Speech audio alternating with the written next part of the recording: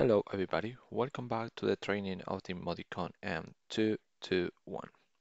In this module, we're going to focus on the software to have an overview of the different parts of the software to program the Modicon M221.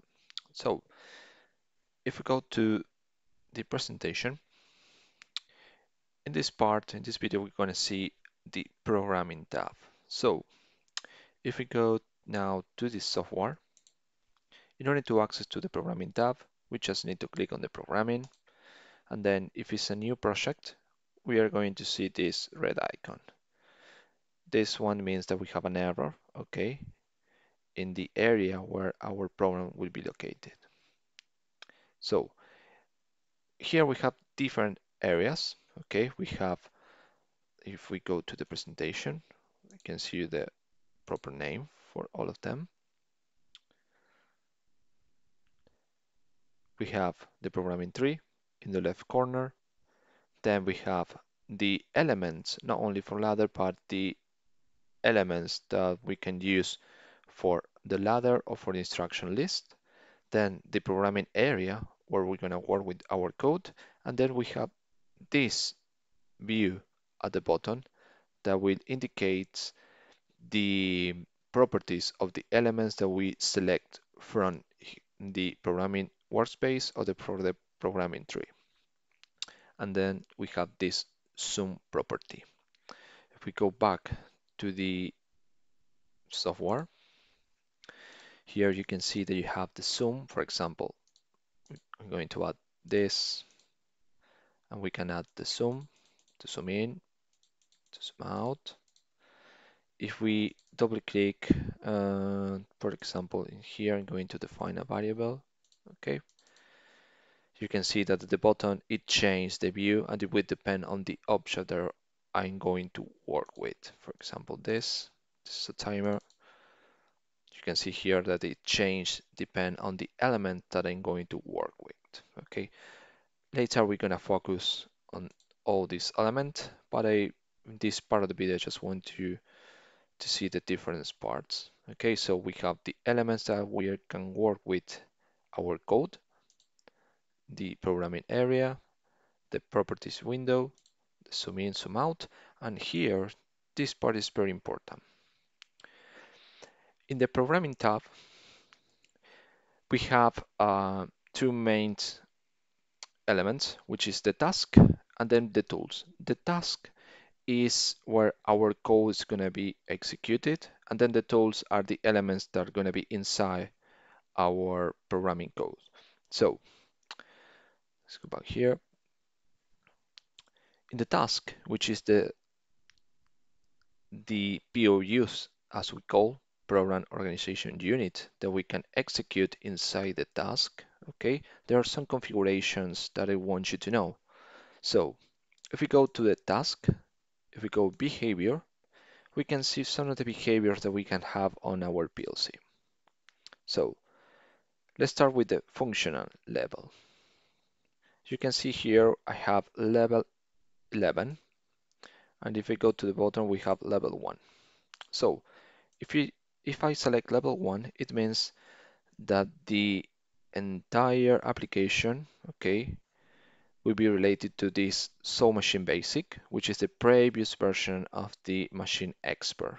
It's the former name. So the level will indicate the functionalities that we have in our program that we're going to work with. So if you can see here, I start with level 1, which is the description here.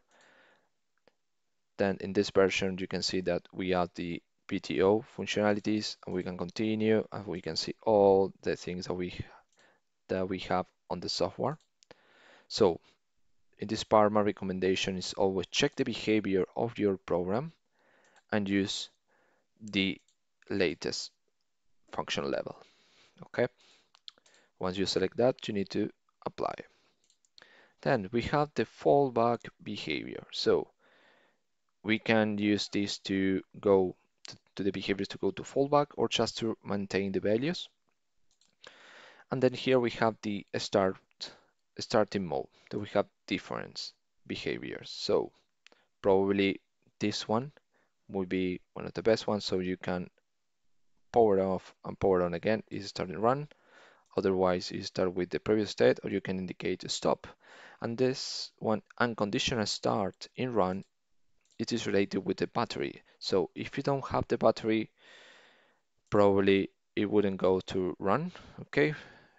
And if you select, if you don't have the battery, it goes directly to start and run. Further explanation on this one, okay, can be found in here, okay? You can see here the unconditional start run. The controller will be start the application, even if the controller battery is absent or is discharged. Okay, so this one is something important that you need to know. By default, you can use the start and run. So if we go back to the application, okay, then we have the watchdog. You can predefine it at the value that you want. Once you have confirmed all this, you can apply. It is saved. And now we have the master task. The master task is the task that will have our code, okay, that will be executed. So if we click on the master task, you can see here that it has two different modes. We have normal mode and the period one. Which is the difference between these two? Okay, so the normal mode is basically act like a freewheeling. So when the PLC start the cycle, after it finishes the cycle, it start once again, and it doesn't matter the period. So if we have this period, for example, 100, okay, even if the execution of the code is less than 100 milliseconds, it waits for this in order to start the new scan. Okay, so you can apply to it. Then we have the periodic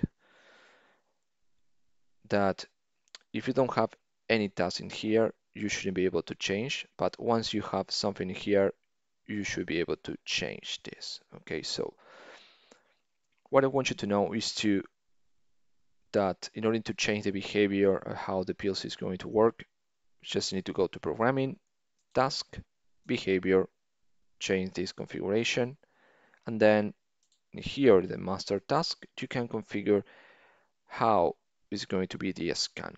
Okay, later we're gonna get in detail for all these elements, so don't get worried about this. We're gonna talk about that later.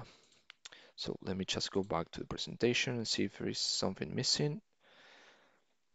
Okay. Okay, perfect. This is a good tip. So inside our program, okay, if we go to tools, there are some information that you can use in your code. You have the system bit and system word. This information can give us, this system word and system bit can give us information about the actual status of the PLC, about the task, or the status of the PLC and the different elements. So this is a good tip. If you want to check the last scan, you can use this in your software to check it. If we continue with this, I already mentioned this. So now it's your turn to practice how to get access to the configuration. Select the behavior as a conditional starting run. Select the highest level for our PLC and select the master tags as a different period. Okay, not the normal, not the standard, just select the period and then predefine this value that you have in here or another one that you want. Okay, so I believe this is it for this part. Later we're gonna see all the details. So if you have any questions or any doubts, just give us a call or contact us by email. And that's it. So thank you very much for watching this video and I see you on the next one.